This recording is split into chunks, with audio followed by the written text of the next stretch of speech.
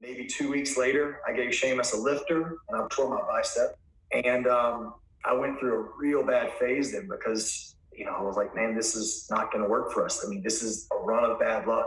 We came back to TV, and then at Raw 25, we were booked to do the deal with Hunter and his friends where they just beat us up.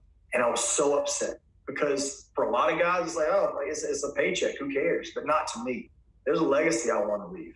But that happened, and I talked to Shawn, and that was the first time we talked since the PC days. And I told him, I was like, man, this happened, tore my bicep. I went through a really dark period. I thought I was going to quit. But thankfully, just like I've told you, I had the greatest wife in the world, and she has supported me, and she brought me out of this funk, and she brought me out of a dark place, and I'm here now, and I'm super happy. He said I was the same way. I was in this very dark spot. I met my wife. She's beautiful.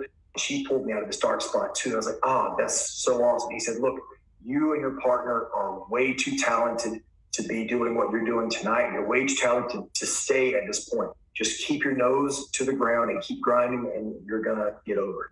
Like, oh man, Shawn, thank you so much. And so we had this bonding moment. And then we got in front of his friends, X-Pac and Hunter and Billy and Road Dogg and Scott.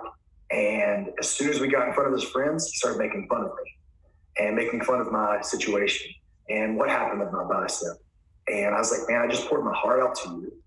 And as soon as we get in front of your friends, because we're going over what, they're going to beat the shit out of us, you decide to take all that stuff and make fun of me about it. And I never, ever forgot it. And as soon as we were done with the business at Raw, one person said thank you to us, and it was Sean Waltman.